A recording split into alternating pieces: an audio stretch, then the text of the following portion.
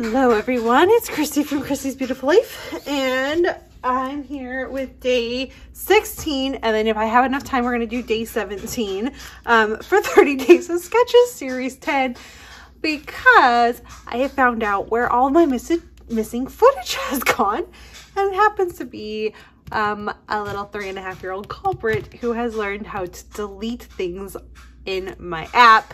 How he's even found my app, I don't know. They're just magical like that, aren't they? So I'm so sorry that there wasn't a video yesterday, and then I have to combine two together, but it's all good. I think we'll get through it. I was able to share them on Instagram and the Facebook group already, so thankful for that. So day 16, sketches created by the lovely Rebecca Lockhart. And I love her sketch. It's so pretty. We have all types of gorgeousness going on. Mixed media, a circular element, like a wreath element with florals, and a really fun diagonal of photos available to go ahead and use as well. So many different ways that this could be interpreted, and there was some absolutely gorgeous takes on this, and I'm excited to share those with you as well. We're going to start with Rebecca's herself. She definitely showed you how to take the sketch and make it work for you. Rebecca is known for her mixed media and ability to add a ton to a layout without it being too much, if that makes sense. And this is the perfect example of that. So she's used what I'm assuming is a cut file something with the circular elements, but she's put it in her diagonal. And then she set her photos, just like you can see in the sketch, added a bunch of florals and some butterflies as well. It's a very beautiful layout focused in on her gorgeous sketch there. So I love it. Let's see here. Next up, we have Kathy Lynn. And hers is really fun because she took the circular element of it and the photo idea of kind of having two photos off-centered, but then she didn't really, I mean, you can see her background has some mixed media on it. I'm not sure if that's mixed media she's done or if it's a pre-mixed media background, but she has a lovely little square as well, then the cut file that's circular. So she's taken bits and pieces of the sketch, but not the full sketch. Made it work for her, and I really love how it turned out. It is Valentine's theme, so it is pink and really fun. I just think the way she was able to make the sketch work for her was a really great example, and I was excited to be able to share that with you. And then next up we have Sarah, and Sarah also used the cut file. This is going to be a theme you're going to see in the layouts for today. And she didn't do the idea of the mixed media full on as diagonal as the sketch calls for it, but she did do mixed media. She stacked her photos like you can see in the sketch. She even has the floral element, but instead of a wreath circular, she has used a hexagon, which I thought was really fun. That was a great way to use something up. Maybe she's had this cut file in her stash, or she cut it specifically for this layout. I'm not sure, but I thought it was a really great interpretation and a way for you to go ahead and use it. Then we have Michelle, and Michelle has just full on taken this sketch and pretty much copied it. I love it. She has a larger photo in place of the two smaller photos, but she has the idea of how they're stacked. She has the diagonal mixed media. She has the circular element with the florals, but she has used what I believe is twine for her circular element. And I just think that is such a neat idea. Like, I would never have thought to do that. And it really brings in a fun texture. This is a food layout, so that's absolutely perfect, that type of idea. And then she's done some fun little rips on the corners as well to really personalize it and make it hers, which I just thought was the perfect finishing touch. Then we have Debbie, and Debbie's is really fun because it's a completely different vibe. There is a bit of mixed media. It's very subtle. Again, I have no idea if it's pre-mixed media, digital, I don't know, but I can see a bit of mixed media back there. However, it has a very crisp, clean feel to it because it's a white background, whereas the rest of them haven't so much been within added on mixed media.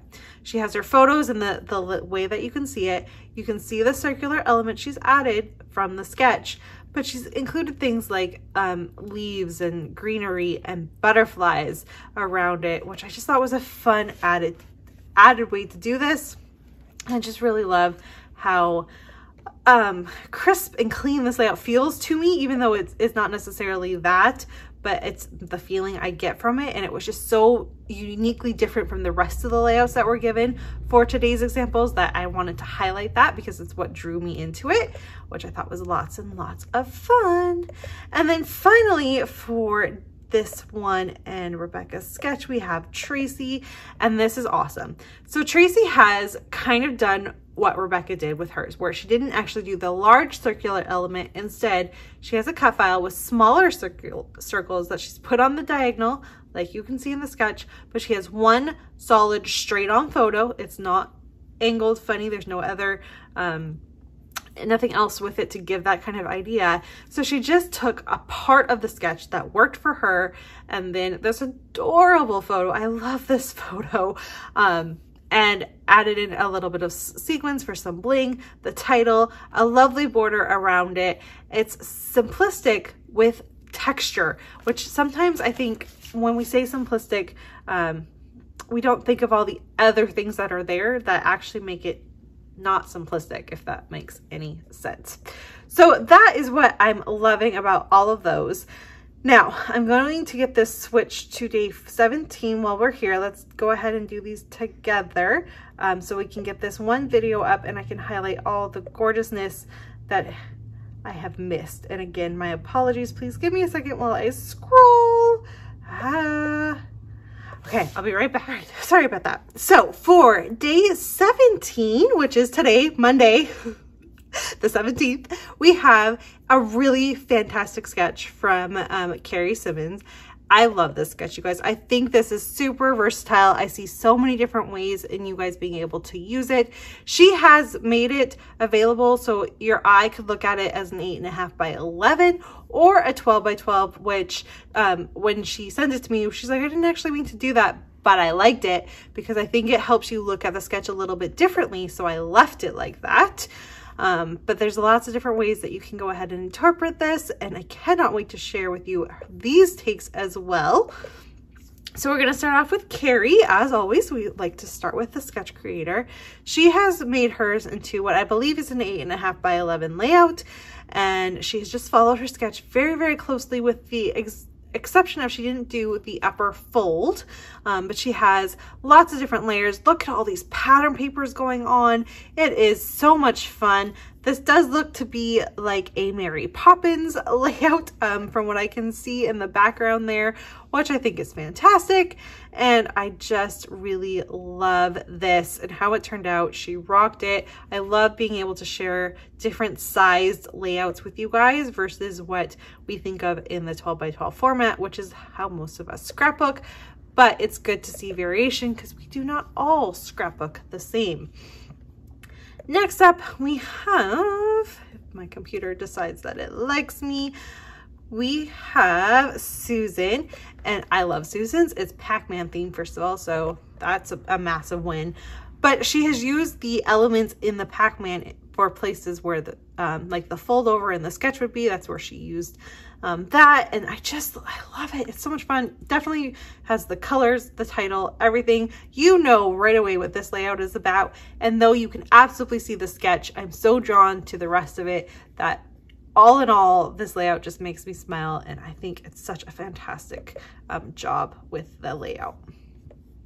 Then we have Darla, and Darla actually created a 6 by 8 for her December daily or journaling or Christmas or whatever you want to call it. But she placed it on a 12 by 12 piece of pattern paper so we could have it sized correctly for Instagram because she's so sweet like that for me. And I love this. She's absolutely followed the sketch and made it work in a 6 by 8 format, which could be hard because you're working with a smaller section. You're going to have a bit of, your photo's going to be larger, more impactful, right? Because it's a smaller platform to work on. But I can see the sketch. I absolutely can see the sketch. I see the inspiration from it. And she has also used all these lovely different pattern papers on top of each other, which just makes me happy because I love seeing different pattern papers on top of each other. and the pattern mixing that can be done that sometimes I think we might forget about doing. So it's just a good example.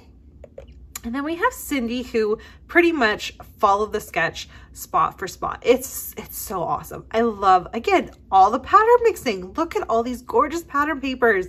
She's done the fold over. She's done a fun little stitching line around the outside. I'm not sure if it's like a trace line or actual stitching line, but I love that little detail with the tag and the banners and the super cute photo.